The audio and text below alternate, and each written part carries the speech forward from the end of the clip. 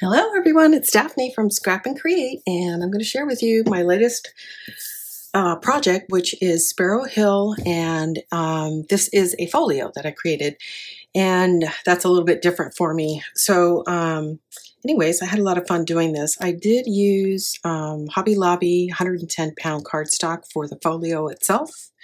This is some twine that I had in my stash. This is fussy cut from the collection pack. So there's just a ton of things that you can fussy cut to use as elements throughout your album. I fussy cut these flowers.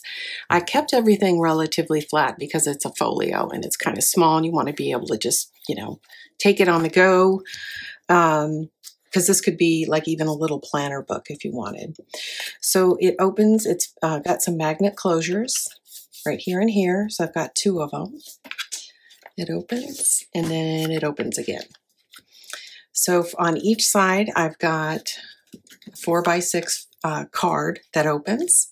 I fussy cut these elements from the A4 pack that is a companion pack that comes with this. This pocket has a 5x7 photo insert with designer cardstock on both sides. I've got the same thing over here.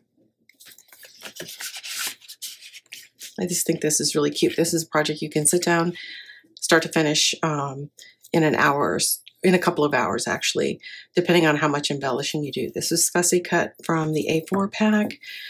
This is from the collection pack. And this is a 5x7 photo mat that you have on both sides here.